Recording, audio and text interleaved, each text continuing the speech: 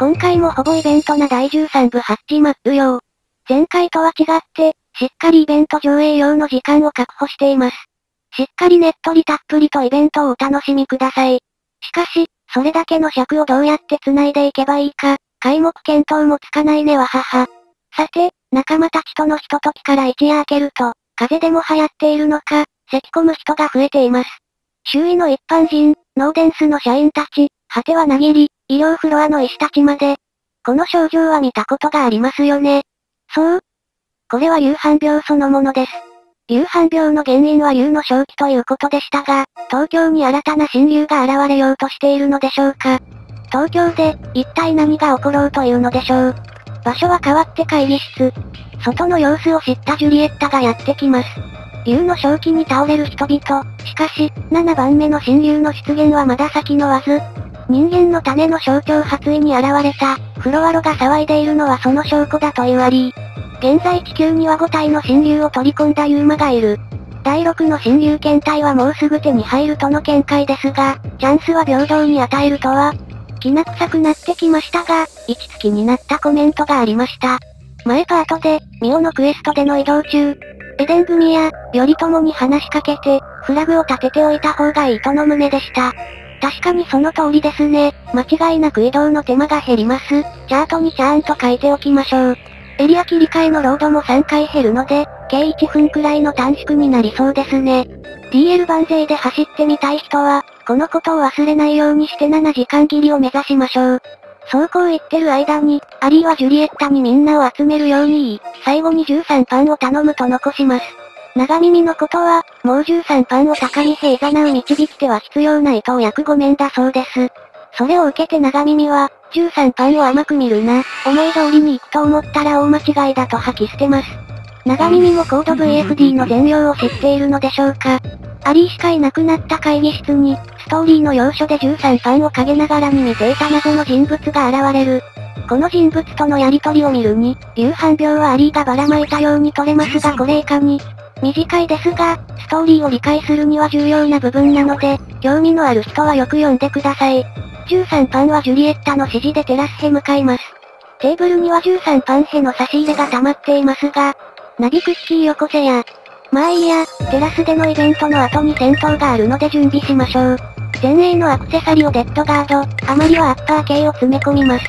バラの防具を、プレートアーマーからホーバークやグマにレイ鎧に変えてもいいですが、そこまでしなくても多分大丈夫なのでそのまま行きましょう。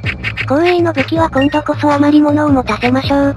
ちなみに今回は武器は忘れなかったものの、第 3PT のアクセサリーは忘れたままでした。思いっきり表示させたじゃねえか。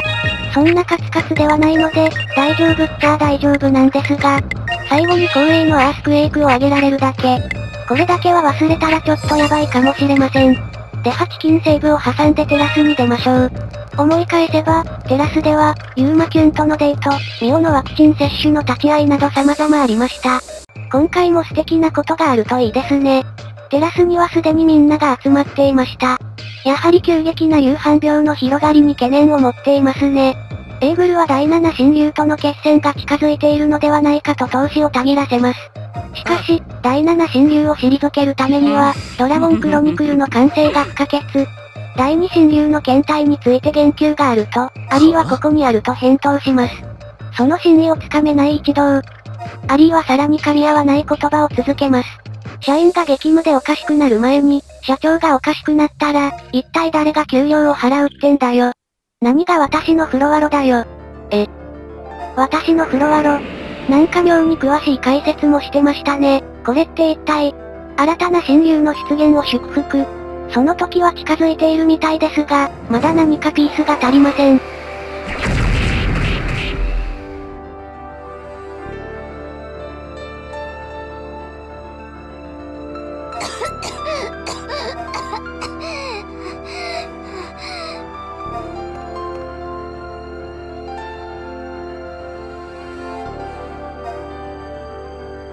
ゴーランが、なんたる悪夢的花見光景か。7ドラシリーズに救いはないんですか？じゃあチュニドラには、確認しなくてもなかったわさーせんわらわら。おっと話がそれました。まさか、アリーは。そうか、やはりアリーは。ND、第二侵入の、なんだってもちろん気づいてました。わかっててあえて言う通りに動いてました。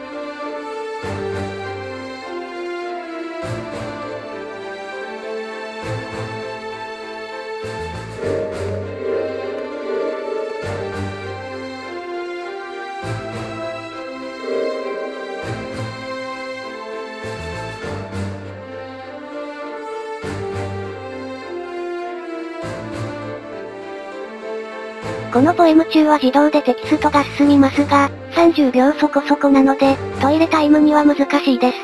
ポエム含めてこれまでの話を整理すると、6体の侵入を食らった人間が、終末たる7番目の侵入、セブンスドラゴンとなる、ということでしょう。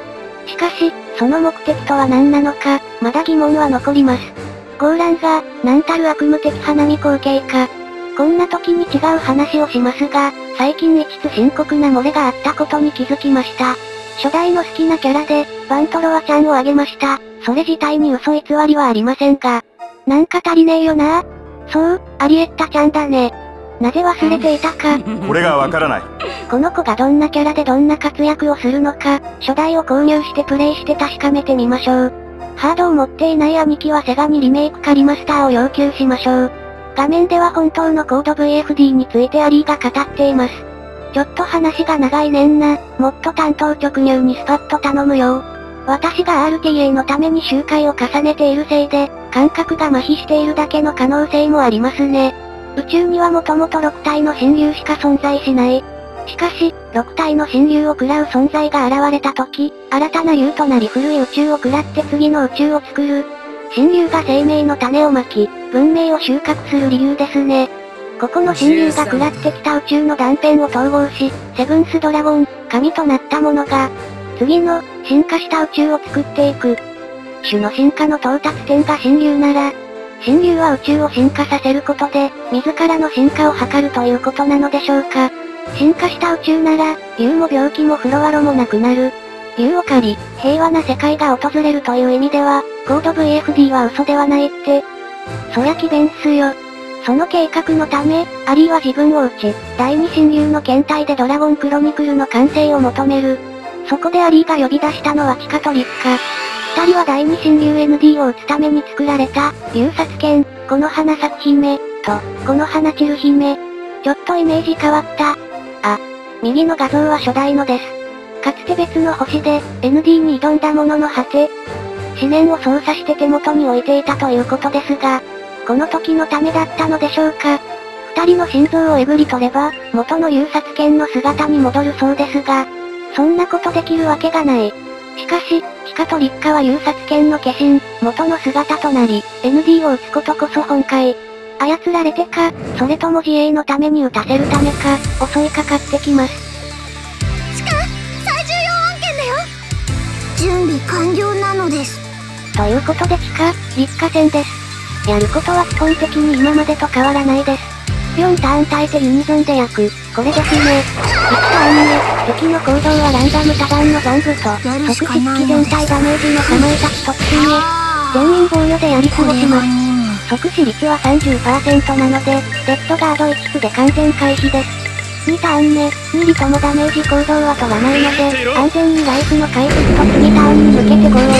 置きブラネルオールで盲目を回復、と思う人もいるかもしれませんが、しかもツッカゲは非常に行動速度が遅いため、バニッシャーの SPD でも航行できません。ツッカゲの盲目の持続は3ターン、7ドラシリーズのバスケバフでバフはかかったターンからカウントするので、人間のターンには治っています。放置でいいでしょう。シカが放つ武器の合図を使います。これはミリ生存で使うランダム多段の大技です。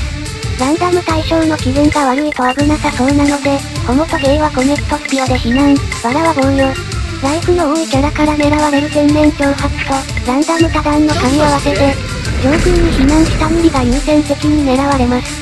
防御の低いバラに少し攻撃がそれたところで、落とされることはないでしょう。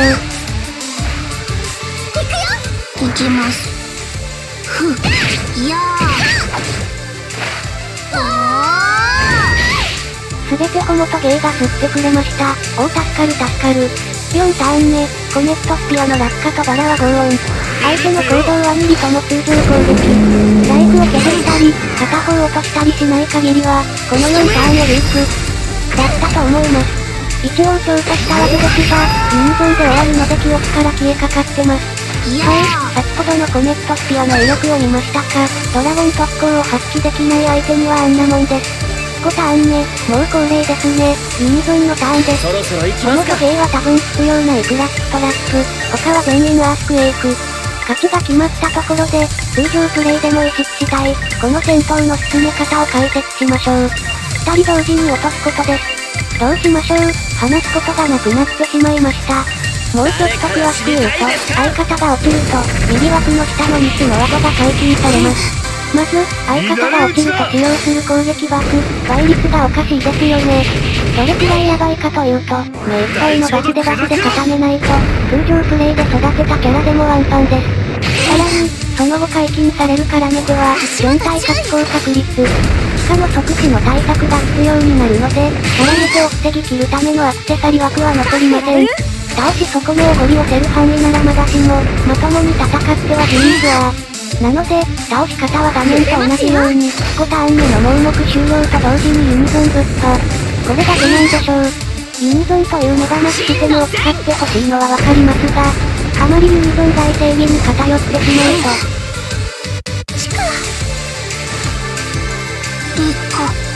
少々面白いに欠けてしまいますね。これが最後の一撃になりそうです。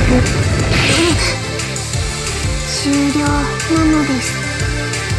やっぱりクラッチトラップは必要なかったじゃないか。何なんですか。誤差だよ誤差。2人を倒した13パン。アリーは例のごとく素晴らしいの一言。シカとリッカは、13パンの実力を見て、心置きなく ND への雪辱を託せると判断し、自分たちの心臓を貫くよう懇願しますが、できるわけないじゃないか。ホモたちがメスの胸をまさぐるなんて、わからずやって。どう考えても死活問題だろ。そこへ新たな人物が現れたのでしょうか。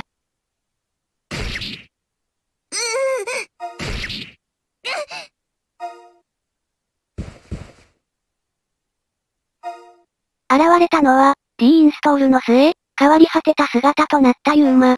なぜユーマキュンはホモに気があったんじゃないのか。それが、メスの胸を。はい、ユーマは親友を取り込んでいた情報から、アリーの正体を説明する必要もないようです。ユーマが2里を手にかけた理由は、ホモが煮え切らないから。つまり、最初からユーマ一筋だと主張すべきだったのか。もういいって、せやな。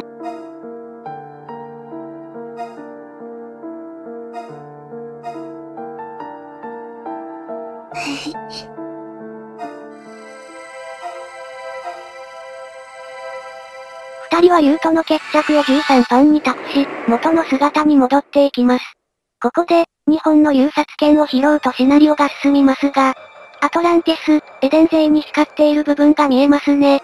調べると、前パートで話していた、13パンの力となるべく製作していた装備品を入手できます。アトランティス勢を無視しましたが、スキル封じを 60% 防ぐアクセサリが手に入るので回収すべきかも。優殺剣より先に拾わないと、二度と手に入りません。通常プレイではお忘れなく。ユーマとアリーで、ユーマと13パンのどちらが、ND の検体を手に入れ、進化するかなどと話しています。しかし、13パンからしてみたら、守るべき人々が死んでしまった世界でユーを狩る理由は、そしてユーマが13パンに襲いかかろうというところで、勝手な話を続ける2里にミオが割って入ります。引っ込み思案な少女だったミオも、コード VFD を通して随分成長しました。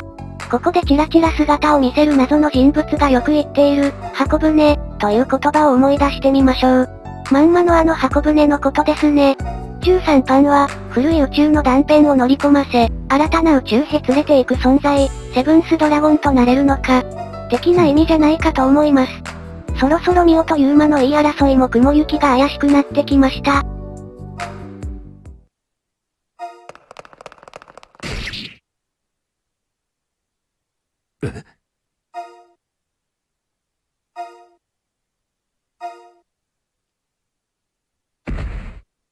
新たな宇宙を作るものを決める場にふさわしくないと、ユーマがミオを手にかけようというところで、駆けつけ、身を挺して身を守ったのは頼朝。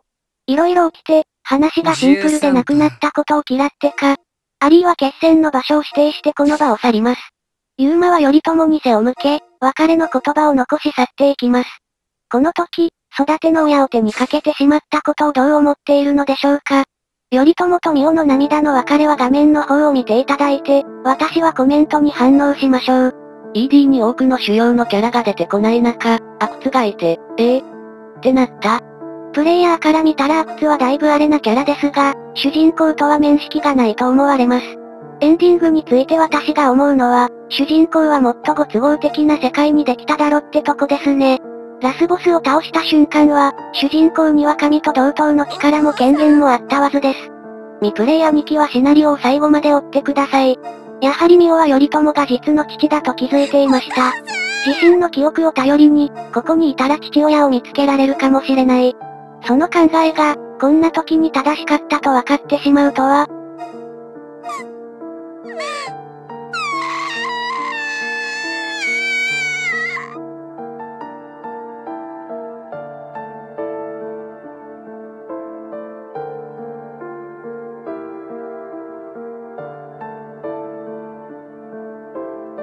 多くの仲間が死んでしまった今、13班たちには何ができるのでしょうか。美代も、ワクチンで生き延びはしましたが、このままでは、そこへ現れたのは南雲博士。ノーデンスで起こったことを話すと、ISDF もユーマによって壊滅させられたことを明かします。そして、南雲博士は自身が夕飯病にかかったことで、その全容を理解しました。それは、ただ人を選別するものではなく、罹患した人間を優の領域に引き上げる。13班もその影響を受けているだろう。それに耐えられない者は死に、適応した者は力を与える。適応したのは13班とユーマのみ。13班が凄まじい速さで成長してきたことにも説明がつきます。しかし、これではワクチンがあっても、美代もまた時間の問題。どうすんだよ立浪、このままじゃ球団最多借金を更新しちゃうよ。間違えた今のはチュニドラの話だったわらわら。しかし、こちらのブレインは生命科学の権威、南雲博士である。諦めたくないんです、打つ方は何とかするから。南雲博士には考えがあったようで、まずはジュリエッタに合わせてほしいとのことです。美代も13班のナビを務め上げるため、体調を気にせずついてきます。南雲博士もそれを察して、いいとかダメではなく、そうだったな、と返すの好き。一同はジュリエッタのところへ向かいます。普段は2階の開発フロアにいることが多いですが、現在いるのは地下2階の開発研究フロアです、を間違えないように。なあ、これ見ろよこれなあ、この無残な姿をよなあ、おい。ジュリエッタ、なあ有災害後から育てたんだぞなあ、どう償うんだよ、なあこっち来いよなあ、なあ。ジュリエッタは、夕飯病の、人間を優の次元へ引き上げる一面や、ドラゴンクロニクルを利用して、人類を進化させるという、聞こえのいい部分だけを吹き込まれていました。それに協力しようと思わせたのは、過去の ISDF での日々でした。2021年の有災害からの復興、ISDF が助けていたのは豊かな、助けて儲かる国だけ。貧しい国は復興もままならないまま。それどころか、平和のための研究が、紛争の兵器として流用されてしまう始末。有災害から人々を救いたいと思っていた青年には、そのギャップは耐えられないものだった。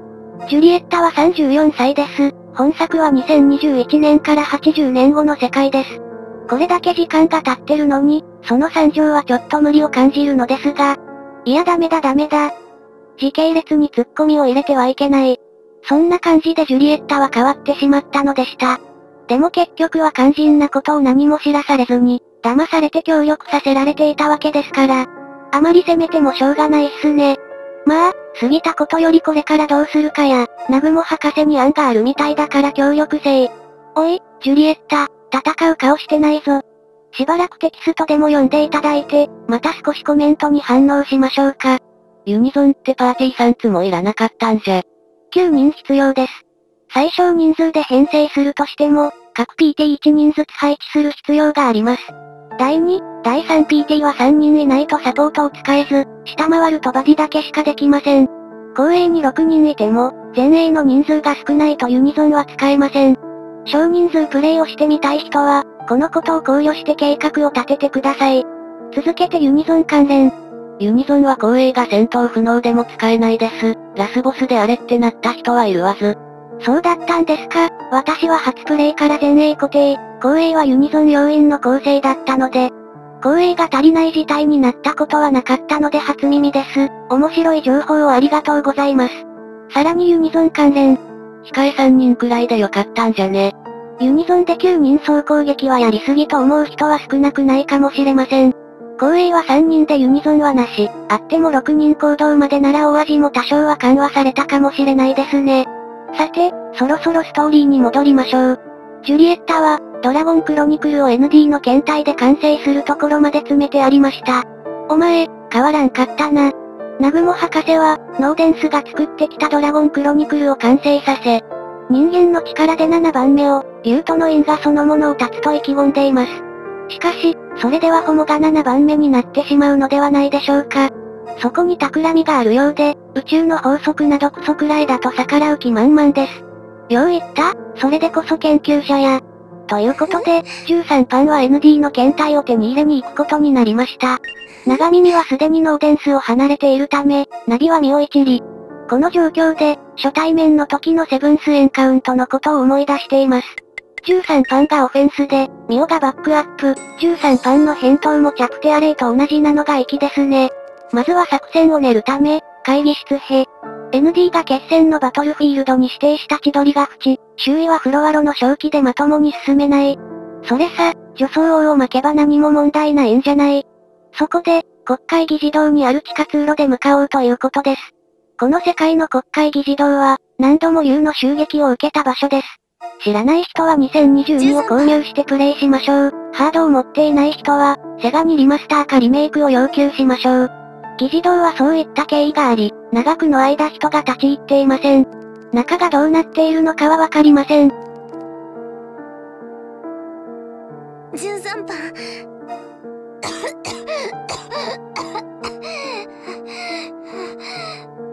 ミオの具合も悪そうです。持っていくばくか。